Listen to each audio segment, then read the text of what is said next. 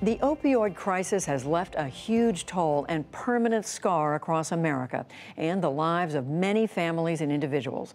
The Centers for Disease Control has estimated that as many as 400,000 people died in the U.S. since the late 90s from prescription and illegal opioids. Now, the first comprehensive settlement against a key manufacturer appears to have been reached. More than 20 states and more than 2,000 cities and counties have reportedly reached a deal with Purdue Pharma. That's the manufacturer of OxyContin. The case against the company was expected to go to court next month. Now, as Amna Nawaz reports, there are some asking whether this settlement is enough. Judy, to be clear, the deal is not yet finalized, but plaintiffs' lawyers and Purdue Pharma have confirmed they are working on a settlement. Now, the settlement would reportedly include a payout of up to $12 billion to states, cities, and counties over a number of years. $3 billion from the Sackler family directly, which owns Purdue Pharma. The Sacklers would also give up control of Purdue Pharma. There would be a major change for the company as well. Purdue Pharma would declare bankruptcy. It would then be converted into a public trust focused on combating the opioid epidemic.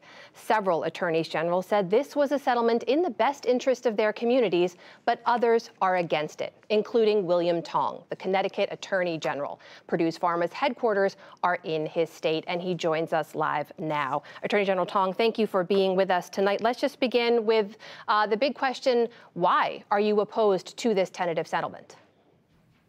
Well, thank you for having me here tonight, Amna. I'm opposed because the scale and the depth of the destruction, the pain, the death that has been caused by Purdue and the Sacklers far exceeds this purported deal and proposed deal. And let's just be clear.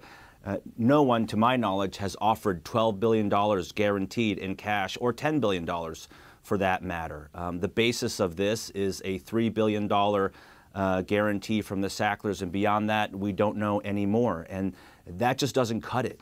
The Sacklers have a real opportunity here, and Purdue has an opportunity to make this right and to begin to meet their obligation to fund vital investments in addiction science, treatment, and prevention.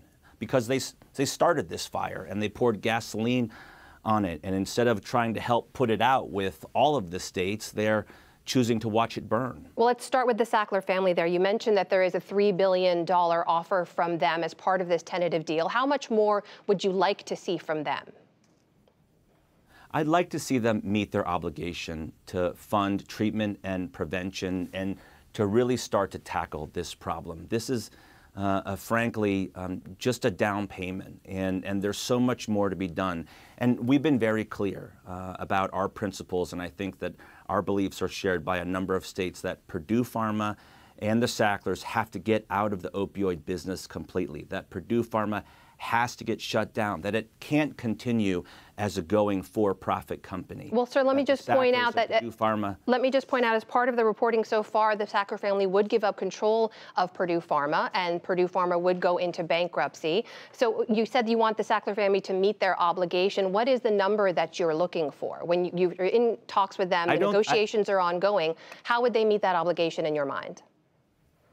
I don't think that's clear that under the terms of what's been reported on, and I'm not going to comment on specific negotiations, but it's clear to me that there has not been an agreement to shut down Purdue Pharma and for Purdue management and the Sacklers to get out of the opioid business completely in the U.S. and abroad, never to return. I don't think that that's been offered, and I don't think that's been agreed upon.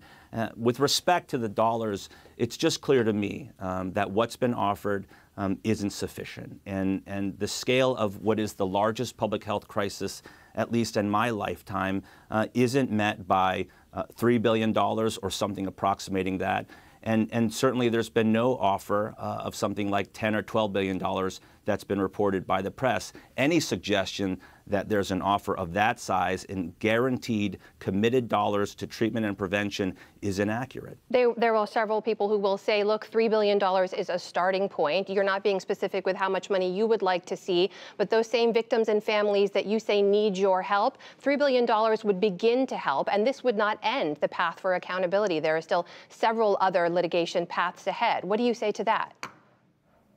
It would begin to help, but it doesn't do enough. And the fact is, Purdue Pharma pled guilty to federal criminal charges in 2007, and after that, Purdue Pharma enabled the Sackler family to siphon off billions upon billions of dollars, well north of $3 billion, out of the company to line their own pockets. And they prioritized profits and protecting their own wealth over confronting a crisis that they led the way on and helped to create in this country that costs, by the way, more than 1,000 lives in Connecticut just last year and even more this year, and billions in damages, not just across the country, but in Connecticut alone. Attorney General Tong, I should ask you as well, though, even if this does not move ahead, there are several other players in this field, and I apologize, we have less than a minute left, but there is another trial, a federal trial in October, including a number of other opioid manufacturers and distributors and pharmacies.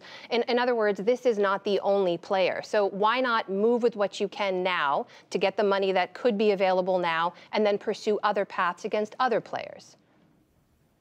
Because in our view, based on what we know of the billions of dollars that the Sacklers took out of the company because of the tremendous damage that they have done and the scope and the scale of the death and destruction and the pain that came at their hand, what's been offered so far doesn't even begin to meet what they owe the people of Connecticut and the people of this country. And the damage that they have caused far exceeds any offer that I have seen. That is Connecticut Attorney General William Tong joining us tonight. Thank you very much. Thank you.